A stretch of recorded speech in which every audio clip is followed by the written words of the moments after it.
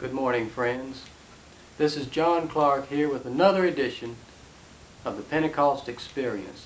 Last week, those of you who saw it will remember that we took the biblical evidence and considered the issue, was the baptism of the Holy Ghost only for the 12? I think we concluded that it was not. After all, if it were only for 12, then it would never have been repeated in the biblical material. And of course we saw that it was repeated rather often, I think. And even years, many years later, the Apostle Paul was saying in 1 Corinthians 14, "I thank my God, I speak in tongues more than you all." And he said, "I would that ye all spake with tongues." I promised you, as much as a man can promise, that I was going to let you hear the testimony of those who had experienced this blessing in their own life, and let you hear firsthand how they feel about it. And that's what we'll do today on the Pentecost Experience.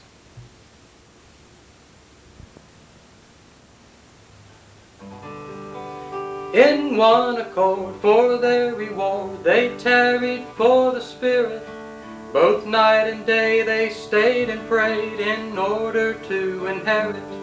At last he came in Jesus' name in a Pentecostal shower. He brought a tongue to everyone who tarried for the power.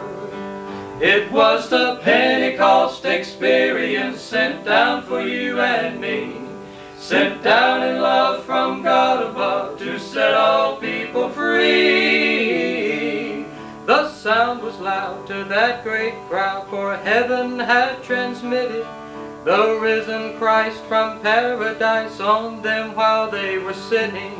This got around, and they were found by Jews from every nation. They all turned out just to see them shout with a vain imagination. It was the Pentecost experience sent down for you and me, sent down in love from God above to set all people free. The Pentecost experience sent down for you and me, sent down in love from God above to set all people free.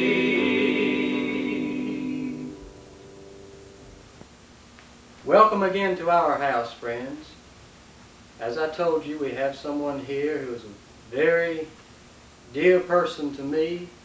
I've known him all my life, and he will be a very dear person to you, I feel certain, by the time this program is over. He just moved to Henderson from Durham, where some good things happened to him in his life. Please welcome my dear uncle, Joseph Murray. Good. Glad to be here, John. It certainly is wonderful to have you. Amen. Dear friends, I want you to hear this man's testimony concerning the baptism of the Holy Ghost. But I want you to begin, if you will, about your childhood and how you first came in contact with the Pentecost experience. Well, my first experience with the Pentecostal experience, there was a group of holiness people brought a tent in our neighborhood when I was a small child. And the power of God, people would fall out in trances and see visions and talking in tongues and shouting. And people were stirred up so that somebody hired somebody to burn the tent down. And from there on, my mother got interested in it. And just a few years after that, she received the baptism of the Holy Ghost. And that's my first introduction to it, having it in my home and being raised up in it. How did it make you feel? Well, it was something convincing about it, all right. That it was so real that you could not deny it. Could not deny. Could not deny it. Anytime something real comes around people, it brings forth reaction. Yes, it does. And the people reacted in an adverse way to burn that tent down. You told me once that it frightened you at one time. I remember on one occasion when the power was falling so, and in the room it seemed like a light came in the room, and it scared me, and I jumped out the window and ran. Just being a child, you know, it was it was something astounding to me. It is astounding. Amen. Didn't your mother used to take you to meetings around in the community? Everywhere I'd go with her. And, on one occasion, I think the first time she ever went, went on a buggy. She and my older brother went on a buggy and came back, and she was so convinced, or God was convincing her that this thing was right, that a light came in the pathway, and she thought a car was coming behind her. And this light stayed on the roadway, and it was right in a place where the mule had run away with the buggy before with 6 kids in the buggy, tore the buggy all to pieces. I have scars on my body where I was wounded in that accident. In that same spot, that light came and followed her all the way home and shined up in a big oak tree there in the yard until she took the mule out and put the mule in the stall, and then the light faded away. And that was how. And that was so convincing to her, she just couldn't be stopped after that. She probably thought a car was coming down. She did. She said it was so bright she could see a pin in the highway, in the road, rather. Well, it was shortly after that she received the experience? She did soon after that, yes. Tell me what some of the ministers did with the power of God in that community. In that same community, I saw a man under the power of God sit down in the fire, turned the logs over on him and put his hands all down in it and sat there. He didn't get excited, just sit in the fire. And he got out and stood in the floor, and people examined him. Not a singed thread on his coat could be found. And some people accused him of having put powders on him or something, but it was the power of God. Nothing could do that but God. And you saw it? I saw that when I was just a small kid. Was your family persecuted for this? Oh yeah, we were just counted as outcasts in the neighborhood at that time. The people were so stirred up about it, you couldn't even be associated with anybody hardly. Well, what about the quality of life of the people who received this experience that you know about in that community? The ones that I knew were honest, upright people, lived right, and treated everybody right. And well, then why were they hated and persecuted? Well, it was just because it was something new, I guess, and they didn't believe it. You had to be a believer to be favorable towards. I suppose so. Jesus said, "These signs shall follow them that believe," and you know what those signs are, don't you? Yes, I do. What are they? In my name. In my name shall they cast out devils. They shall speak with new tongues. They shall take up serpents, and if they drink any deadly thing, it shall not hurt them, and they shall lay hands on the sick, and they shall recover. I had the Lord to appear at my bedside one time and quote that scripture to me. My. And how many years after that, and who was the minister that got you in your heart desiring this experience? Your father came through in about 1932, and there was a spirit about him that just convinced me. I was not attracted to it until that time. I felt like I could just go my own way, but there's something about the spirit that he brought in the neighborhood. It was just a peaceful spirit. Did he have the healing and the power? Yes, and he had been anointed to heal the sick, and he was the one that actually convinced me that God was real. And he's been a big factor in my life, for me, right up until this time. How old were you when you first met him? First time I met him, I was 17. I think it was 1932. Well, you didn't receive the Holy Ghost, no, right? I went on for years, not thinking that I was good enough for this experience. And now I understand that that's why I needed it, because I was not good enough. I needed it because I needed to be more like God, and I had a conviction to do better, but I knew in the way that I was living, I was sure to go to hell. But I would readily admit that I was a sinner, but I didn't make no move toward God because I just felt like I wasn't good enough. Well, many people refuse to become involved with the Pentecost experience because they think they're too good. They don't need it. But you felt just the opposite way, that you weren't good enough for it. That was something that was going to convince me right here lately.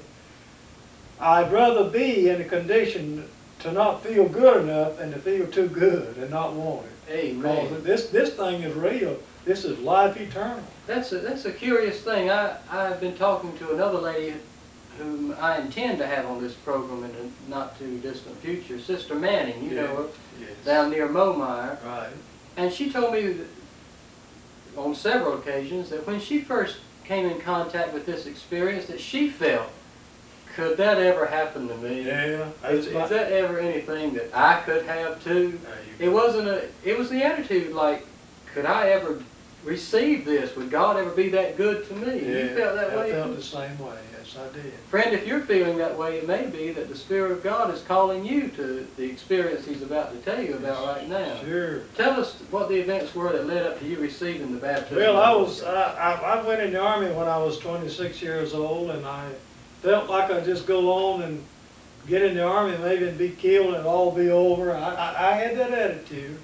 And I got in the Army, and I was sitting in the recreation room one day out in Fort Lewis, Washington, I believe. I picked up a Bible. I read in the Law of Moses where certain things, certain sins, that if you did it, you were worthy of death, and you'd be stoned to death for it. And some of those things I had done, and I was deeply convicted. That's the first time conviction it was seized on me. The Law of Moses is a good thing, It isn't it? leads you to Christ, Amen. where all the help is right now. Amen. And there I started seeking God after that, and I made up my mind. I got a 10-day furlough, and I came home. I decided I would never go back to the Army unless I got a touch from God. And I spent my first 10 days, nothing happened. I stayed 9 more days. And we went to a prayer meeting one night, and on the 9th night, and God touched me, and I got shouting happy, shouted all over the man's house. And I got on the car, someone carried me back to Raleigh, got on the train, started back to San Francisco, got out to Indianapolis, Indiana, and the MPs and the SPs come through checking the passes. Found I was 9 days overdue. Took me off the train, put me in jail. Did they ask you why you were overdue? No, nobody asked me why, I just was, that's all. So they put me in jail and then carried me out to Fort Benjamin Harrison the next morning. And I spent 7 days there working on the garbage detail. And then since nothing was against my record, they let me go on back by myself to San Francisco. Then I had a little trial, and they put me on 30 days hard labor, they said. But that was the easiest duty I ever had while I was in service. God was still blessing. Still feeling good. But that chain was broken because I did not receive the Holy Ghost. And it takes the power of God to save a person, to keep a person from sin. And I walked into the day room one day where there was a bunch of pool tables in the Army base. And they had a game, the boys had a game going, and I had run a pool room in my hometown. And this man was in there that knew me, and he happened to be from my hometown. He said, "You get in that game, and I'll furnish the money, and you won't have to furnish you the money." He said, "You just shoot, and I'll furnish." I got in there and shot some pool and broke up the game, made a couple of almost impossible shots. And when I walked away from that table, that good feeling that I had received left me. And I was right back in the same condition I was before. Did you know it? Did you realize it then that the good feeling, the closeness to God had left? You just felt vain and empty for the touch I got at home. That had just left. It's gone. Then I came out of service, and I still under that. And even while I was hanging around your father, John, I'd go uptown, and he was good to me. He didn't condemn me. He just told me that was not right, and those girls couldn't feed me to hang around, go up there and lose my money and everything. And he helped me in that. And I had a vision or dream. I dreamed about going uptown to that pool room where I gambled. Try to go in that door, and I'd walk in on one side, and there was an angel in the door, and he threw me out in the street. That's how I got delivered. Every time I tried to go through that door, he'd throw me out in the street. And I got delivered from that gambling demon right there. Then a few days after that, I went off down to Florida with a load of gospel tracts. Me and another brother from Norfolk, Virginia. Some of your daddy's tracts, and I went down there and stayed 3 months and distributed those gospel tracts. And finally, after it was on February 15th, 1951, God filled me with the Holy Ghost. We walked into that tabernacle that day and the beautiful singing. The man was teaching on the baptism of the Holy Ghost. And all of a sudden, the power of God came in that place. And everybody in there raised their hands, rejoicing and praising God. And the power fell on me. And over here on the left was a lady rolling the back of the benches talking in tongues. Another elderly lady up front was speaking in tongues. She had received it. And I just threw up both hands and went down there and submitted myself to all those preachers. I said, "This is what I've got to have. My sister, my mother, and 3 of my sisters have it, and I've just got to have it." and the power of God threw me in the floor, and I laid there flat on my back. Felt like nothing was touching that floor but the back of my head, the back of my heels. And all of a sudden, that power came up through my legs. I feel it right now. Praise God. Amen. Came up through my body. When it got up to my tongue, I started talking a language I'd never heard before. Just clattering and a clattering, talking away. And the preacher took me by the hand, raised up my hand and said, folks, here is a newborn baby in Christ. I was so wonderful. And after that, I went outside and sat out there on a bench under the orange trees with all those good smells. And if I'd have been in heaven itself, and that would have been to the end of the world, everything would have been all right with me. John, the main thing of it is, though, is to keep that thing going till we get ready to leave this world. And that's just what I want to do. Keep that thing stirred up so I'll be ready to go when Jesus comes or calls for me. I just realized you telling that I was born about 9 months after you were born in the Spirit. Yeah, I had my second birth just before you got your first. Yes. Praise. God knew I was going to need you. Well, I'm glad I'm here, John. Praise God, it's wonderful. Well, this has been a wonderful testimony. Praise God. And it's kept you all these years. Yes, and about that healing. Oh, yes. I want you to hear this testimony about his healing that he had of cancer. The doctors gave him 60 or 90 days at the most to live. That's right. Go ahead and tell about how that Well, I married after I got back up here in North Carolina. And my wife and I we just disagreed about something and separated. And she went to California and I went out there. I sold everything I had and went out there. I couldn't get in a job there, so I came back home and went to Florida. I was working in the celery swamp. I said Orange Grove before, but the celery swamp's where I worked first. And I worked down there about 3 months. No, I was working in the orange. Let's get it wrong again. I was working in the orange groves this time, and I got a knot came in my side, and I got everything I'd eat. I vomited that, and I just got so weak I couldn't work. was painful. Painful. That big knot came in my side, and so I got on the bus and came home. I came to the doctor down in Nash County, and he sent me right on to the VA hospital. I started making tests to see what I had, and they found I had cancer that was malignant. Said cut it out. Nothing to do but cut it out. So I signed the papers for them to cut it out, and they cut into me. Found so much cancer they couldn't take anything out. So they wired me back up, sewed me up, and told my mother and my sister about 90 days would be it. But just before I knew what I had, I was lying in my bed when I was waiting for them to take me to the x-ray, and I had a vision of an angel coming taking me by the hand. He led me down a little pathway. He set a pail in the path, and he dipped in that pail, and he poured it on my head. When he did, I came out of a vision, and I was lying back on the bed. And then they cut me open when I found all that cancer. And after I got those tubes out of my nose and everything, so I could walk up and down the hall, I met the chaplain. I said, man, do you have any Bibles in this place? He said, yes, son, we've got some down in the chapel on the 4th floor. Go down there and get one, he said, and read it. So I went down and got one of those little testaments, brought it back to my bed and laid down.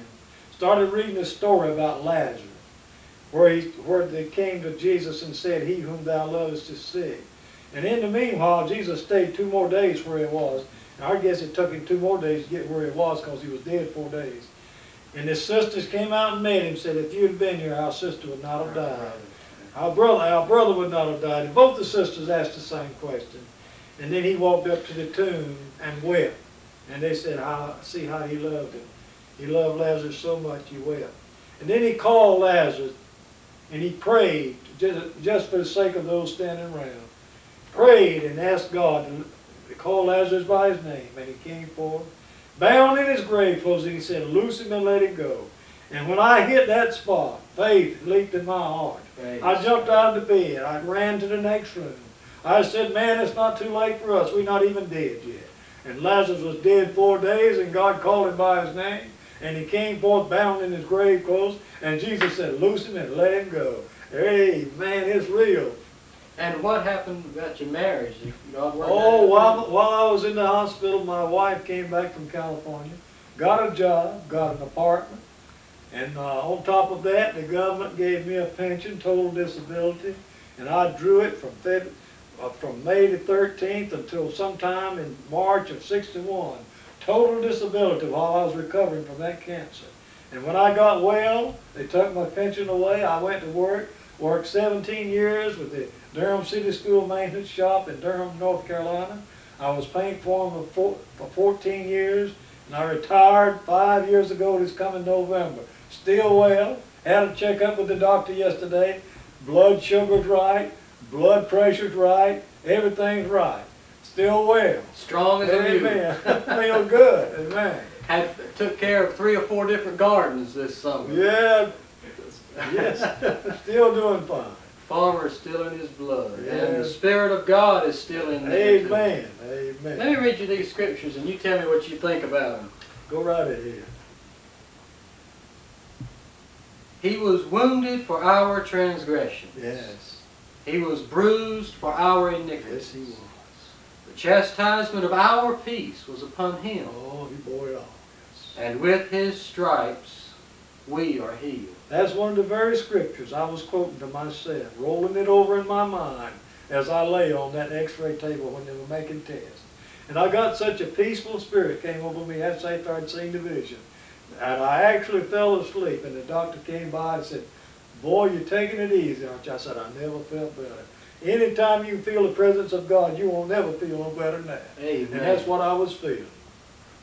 I know that there are people watching this program that your testimony is going to help. Well, I sure hope so.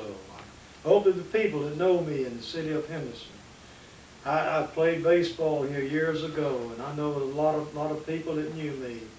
And I wish that they could just realize how real God is. Amen. And I hope by some means, by this testimony, they could see that what He's done for me, it'll be for them if they can just believe. Amen. Friends, there's an issue that you're going to have to face. Was this made up, or did it really happen? It really happened.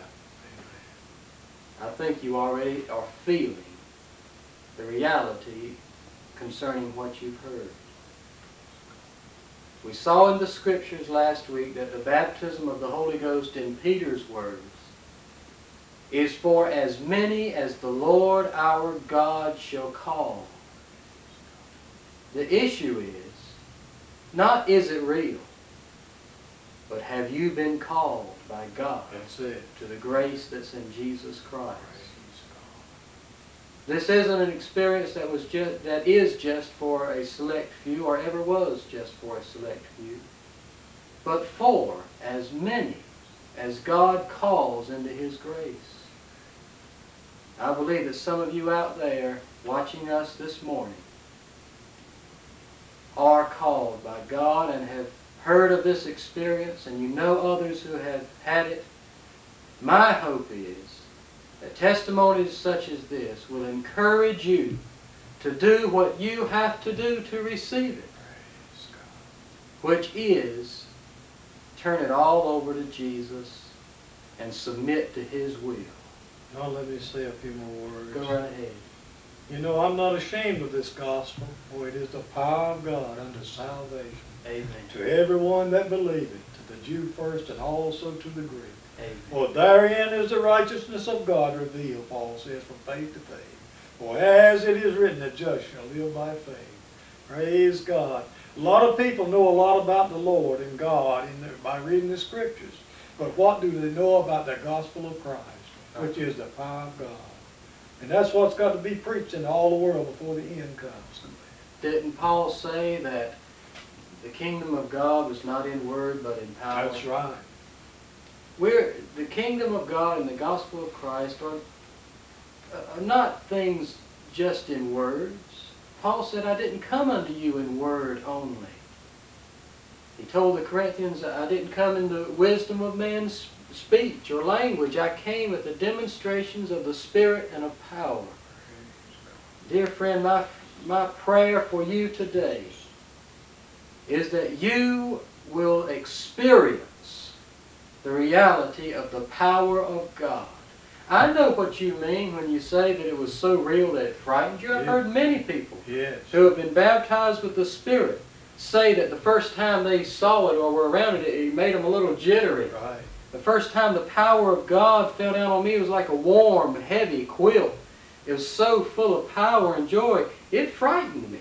Because that was the first time that I knew completely beyond any shadow of a doubt that what I was believing was real. Yes. It was something that I experienced. It wasn't something this person told me or that person told me or something I just thought. It came because I believed. Amen. That's right. It is to those who believe. That's right. But the Gospel tells us in the Gospel of John, the 7th chapter, that those that believe should receive something. Yes.